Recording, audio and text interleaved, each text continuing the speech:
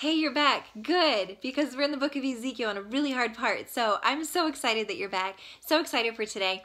And I'm crazy encouraged right now. Let me tell you why. So I had a little heart-to-heart with the Lord. I may have cried some. I may have broke down and just this is just frustrating. I don't understand. I'm so passionate about the Word of God, and I love just seeing and digging deep and being able to teach and share. And you can't do that when you don't understand. And that's how I have felt since Ezekiel chapter 40. It's just and then just started getting down on myself. Why don't I understand this? Am I just getting tired? Am I getting wore out from doing this every day and this amount of studying and all of this, and just getting down. So I was just talking it out with the Lord, and Father was just being so patient with me and so full of grace and speaking just how He is, who He is. I'm hearing His heart. And so I just feel this nudge to jump into some commentaries over it. I've read little pieces of commentaries of certain chapters since 40, maybe 2 different times where I really just dug in, especially with the animal sacrifices, just don't understand it. So I get on, I read a whole bunch of different commentaries, and every single one at the beginning, which I didn't read before, but read at the beginning that nobody really likes these chapters. Everybody struggles with Ezekiel chapters 40 and on, I guess. So reading this, it was just encouraging. You know what? I'm not alone. This isn't me just losing my, losing my fire, losing my understanding, and that, I'm not really going insane. I'm not really losing my mind and how I've been processing and thinking things. It was just encouraging. This is a hard chapter. It's just full of difficulty and understanding. And man, it was just this kind of release, this weight off of me, just a reminder. God, Father knew I needed just that reminder, that understanding that, hey, it's okay. There are some things that we're not required to understand and really get and be able to be solid in teaching on. And I love just the grace that He gives us and the space that He gives us to be vulnerable and saying, I don't understand. I haven't. Man, I've been speaking that since I feel like Ezekiel 40, but it's all good. All that to say, I'm just encouraged. So you be encouraged and know that through this, even being maybe frustrated that I haven't had a lot to share and teach and give and speak about it. We haven't had a lot to really go over because I don't really understand it, and I don't want to pretend like I do. So in that, just be encouraged. And we literally have 2 videos left and we are done with the book of Ezekiel. Not like we're rushing through, that we want to get away because it's heavy, but that's exciting that we've gone through this entire book, and it has been full of just truths, and God has really just been speaking to me. I trust that He's been speaking to you. Father has definitely been on the move. So it's been wonderful. It's been good. We're not quite done yet, so we're going to be focused. We're going to be in this. We're not going to just look forward to the end and, hey, we're almost there. We're going to hold on. We're going to press in, and we're going to say, Father, you're not finished with us yet.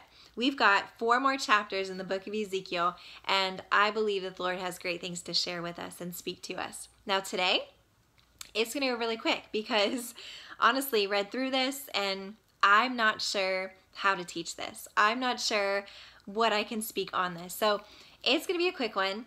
Let's get into it. Let's be obedient. Let's read. Let's not limit the Lord. Let's read and let's allow Him. Let's just lay this foundation out and letting Him know that, hey God, whenever you want to bring these verses back, these chapters back up, what we're reading up to connect with something else, then you have at it. Then you go for it. Whatever you want to speak to us through here, if things, maybe we can pull things out, or He just slaps us in the face with maybe a verse or 2 that He allows our minds and our hearts to just go. He's going to direct us somewhere. He's going to do it. We're just giving this to Him. Let's go for it. He's going to be glorified no matter what, because in our obedience, we're seeking Him.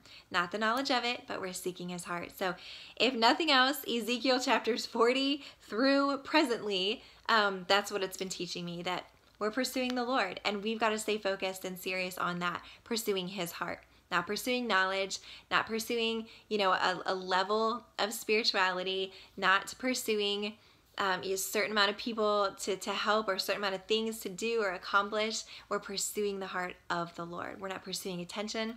We're not pursuing status or popularity or people understanding and knowing. We're pursuing the heart of the Lord. That's what we're after. That's what I'm after. That's what I'm choosing. That's what I'm speaking and declaring for today. So let's do this. Ezekiel chapters 45 and 46 will be our reading today. I would love for you to even teach me something. So after this video, if God really got a hold of you, leave a comment or, teach me something. Oh my goodness. Like, I would love to be awakened to some truths in this passage that I'm not hitting. Like I said today, it's going to go short. I do not have a lot to talk about, but let's just give this time to the Lord. You go read Ezekiel 45 and 46, and I'm going to pray, and we're just going to let God do whatever. In whatever amount of time that He's got for us, we're in. All in. Let's go. Father, we just thank you for being good, and thank you for being our encouragement when we need it. Thank you for just pouring out confirmations and reminders that we need of what our pursuit should be, of just the amount of grace that you pour into our lives, of our goal and our purpose and what that is, what that should look like, what your desire is for us. Lord, just keep us focused and keep us just so centered, so settled, so just rooted in you. Lord, we don't limit you today. We just lay our excuses, we lay our lack of understanding all aside. We just throw it to the curb, and we invite you to come in, to show up, to move, to speak, to reveal. Father, just be who you are. Just be who you are, and allow, we allow and we invite you to come fill us up with your glory, just in all that you are. Lord, in all that you are, just sweep in, just blow through, just pour out. Father, we need you. We want to meet with you today. We want to grow in you today. We want to encounter you. Lord, we love you. We praise you. We are amazed by you, by your glory. Father, just show us your glory today. We love you, Lord. In your name, amen. Okay, let's do this. Ezekiel chapter 45. So this lays out the portions of the land. Verse 1. And when you divide by lot the land for inheritance, you shall offer an allotment to the Lord, a holy portion of the land. The length shall be the length of 25,000 cubits, and the width shall be 20,000 cubits. It shall be holy within all its boundary round about. Now, from the beginning, what we've been picking up on from chapter 40, this new temple that's spoken, it's been thrown into this is the emphasis of God's holiness, of just this idea of holiness. Of course, the divide between holy and profane has been the main thing of what God has been speaking with this new temple, with this structure, with this entire city, where it's positioned, how it's positioned, how it's built up, how things are going to be sealed in, how the glory of the Lord is filling this place. Holiness. Holiness has been the key. So this is speaking a holy portion of the land shall be set. It shall be holy within all its boundaries round about it. God's speaking, this is serious. This is for real. It's on. This is different. This is new. This is so consumed with holiness. So it gives these measurements, the length of 25,000 cubits, and the width shall be 20,000 cubits. What this amounts up to is the 25,000 cubits, doing a little math skills there, that is 8 miles. So we're talking 8 miles on the outside here, 6 miles on the other side with that 20,000 cubits. And then within this, portioning out these places of where it is to be. So this holy portion of the land, it says at the end of verse 3, and in it shall be the sanctuary, the most holy place. Verse 4, it shall be the holy portion of the land. It shall be for the priests, the ministers of the sanctuary who come near to minister to the Lord, and it shall be a place for their houses and a place for the sanctuary. So within this is the holy portion of the land is going to be in the very center, the very middle, and the sanctuary being in the very middle of that holy portion, that holy place. So our last chapter we talked about the Levites, how they turned away from the Lord, when the people of Israel turned away from the Lord, they didn't remain faithful. Then it talked about the Levitical priests, those sons of Zadok, and they were the faithful priests. So in that positioning, God says, okay, you who turned away, you're still going to serve, but you're going to have to serve at a distance. You're not going to have that nearness to me and serving and being intimate with me and being blessed in that way. With that closeness of my presence. So the Levites were on this outside, but still part of this holy land, this holy portion of the land. Then the priests, the sons of Zadok, were below them in a sense, and then the sanctuary was right there. So portioning out this land, kind of explaining the size of it, it lays out the size, the positioning of this. Then in verse 7, it talks about this prince. The prince shall have land on either side of the holy allotment and the property of the city adjacent to the holy allotment, all the property of the city on the west side toward the west, on the east side toward the east, and in length comparable to one of the portions from the west border to the east border. Now, that was a whole lot of hard to piece together, to follow along with. But what it's saying, the Levites and then the priests, then we have the sanctuary, and then we have the city, part of the city land there on the outside of that, within all of this. Now, the prince part, I have no clue. I can't sit here. I don't know. I don't know what this looks like, what this means.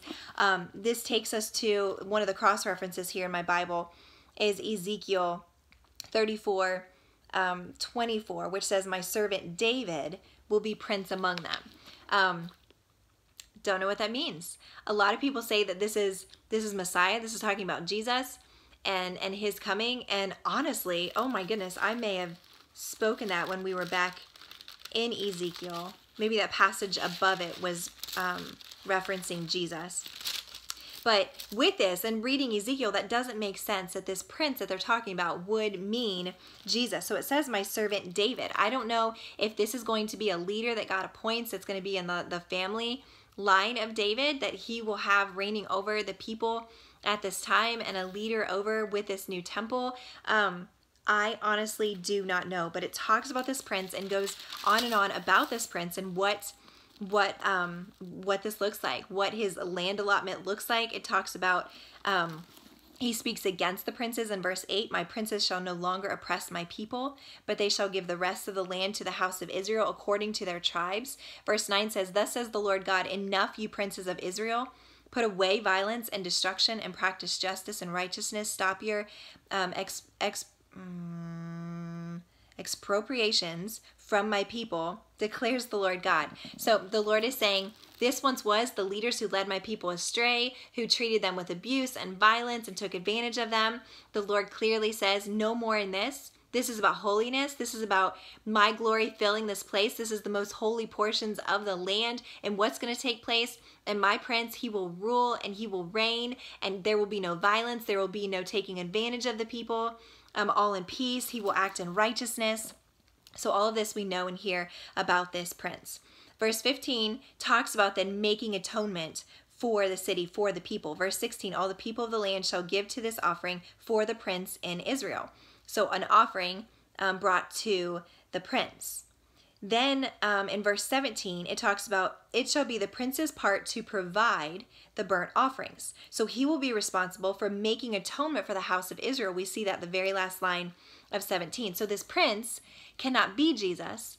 We can't reference it to Jesus, because Jesus wouldn't be making atonement for the people when he has already taken care of the sins of the people. Again, at this time, Jesus has already come and taken care of the sins of the people. This is preparing the people and entering into this new final completed covenant with the people.